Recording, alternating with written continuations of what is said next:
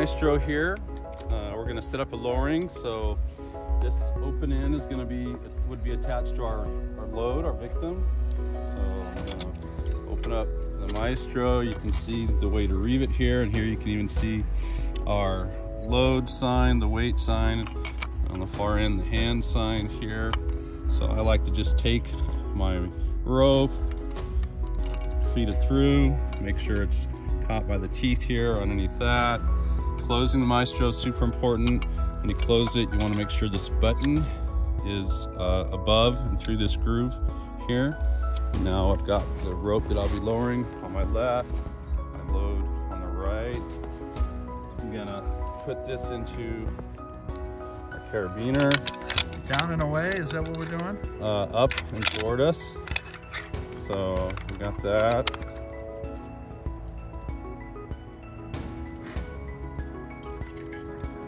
And I'm gonna make sure that it's locked. So now it's locked. You want to do a function test first. So a function test on this is pull on my load side, and it's locking, so that's good. Now there's three. Do you want me to demonstrate the different? Yeah. There's 3 different uses of lowering. One thing, personal rule I've kind of made up is I would never grab the handle until I've got my hand on the brake, even with the Maestro. You still always want a hand on the brake side. So I grab it here. I grab it here with my brake hand. Now I can grab the handle on the Maestro and start pulling it, and I could then lower down. So that's one method for lowering. Can you demonstrate that again one more time? Yeah, so grab the brake side with your hand, and then grab the handle, and you can start pulling the handle down to allow the rope to go through. Let's see some movement in that rope.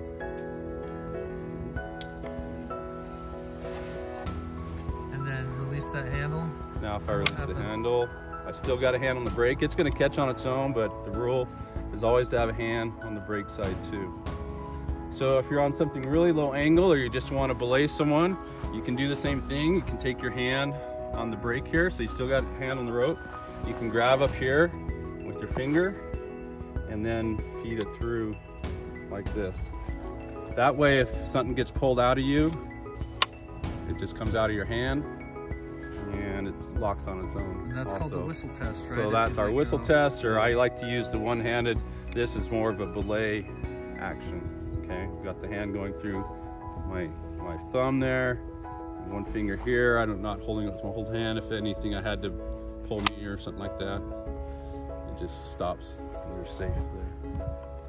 That's awesome. If you need to pull out rope, if it's super low angle, once again, you can kind of just either hold it like this, and if I have to help him get some rope out, I could pull this way. But I always like a hand on the brake side. Here's the groove on the outside of our Maestro. If we want more friction to incorporate this horn here, we've got our hand on the brake line. We reeve up through that groove up to this horn, pull back down. You always keep your hand still on the brake line. Now you can open the Maestro and you have a lot more friction there. So often it's actually better to start this way. If you don't know how much friction you need, you can start this way, and if it's too much friction, then you can take it off and lower down. All right, we're going to demonstrate a one-to-one. Basically there's no mechanical advantage, so the nice thing about the Maestro is all we do to do a one-to-one is to start hauling.